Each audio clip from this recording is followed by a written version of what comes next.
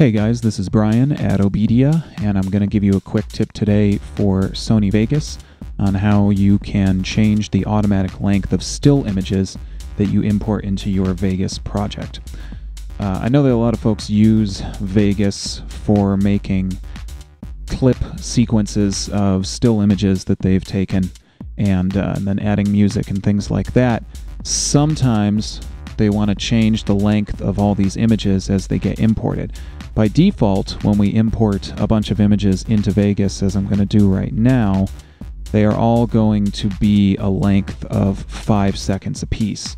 Sometimes you want them longer and sometimes you want them shorter, and when you have a lot to import, you don't want to go in and resize each one and things like that.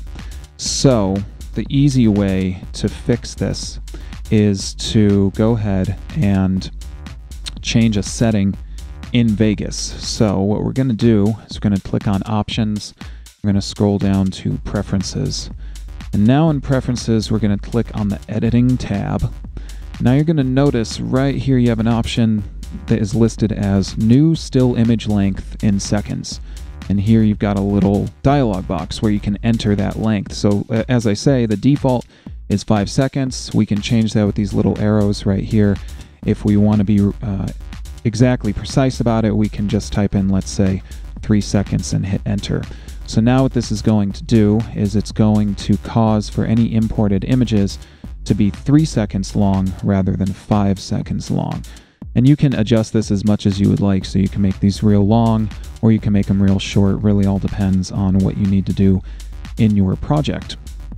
But that's a quick and easy way to be able to bring your images in, change their length, and then get on with your workflow from there. I hope that this has been useful to you guys. As always, keep in touch with me. My email is brian@obedia.com. Get me on Twitter at twitter.com/OBEDIAtutor and on Facebook at facebook.com/OBEDIAtutor. As always, thanks for watching. Happy music and video making to you guys, and I will see you next video.